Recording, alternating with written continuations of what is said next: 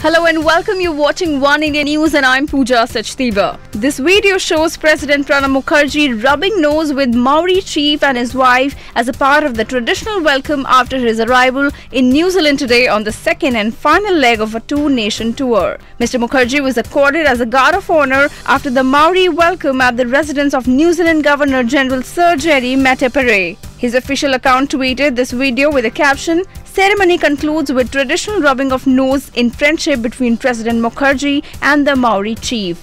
Maori warriors also placed a fern in front of Mukherjee and asked him to pick it up if he arrived for friendship.